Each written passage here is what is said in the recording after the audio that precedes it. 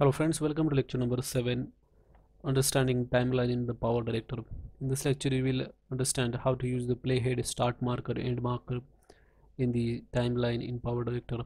So I have opened this PowerDirector over here already, and I have also imported some files. As you can see, these files have been imported, and then what I'm gonna do is I'm gonna drag this file in the track.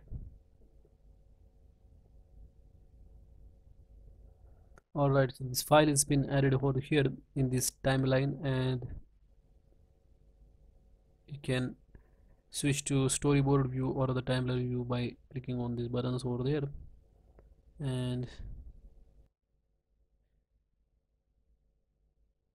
I'm just gonna expand the timeline like this. So by clicking on that button you can expand the timeline. Now what I'm gonna explain you here is that how to work with the start marker, end marker, and playhead. So if you want to preview your video, you can click on this play button, and then this video will be viewed. So now you can see there is a yellow button over there just to the left side of this particular button. This is called as playhead, and this yellow button on the left hand side is called as start marker, and this yellow button on the right hand side is called as end marker. So what you can do using these buttons is that you can select certain portion of the video like that, and after selecting you can cut, copy, remove. All these operations can be done using this particular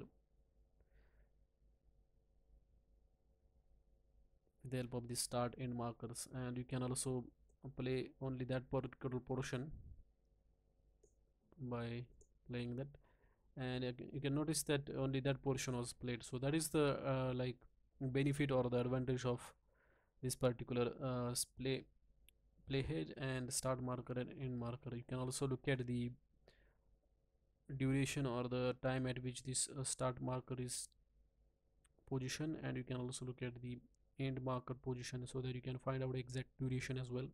Or you can also take mouse over that particular selected portion and it will display the duration as well.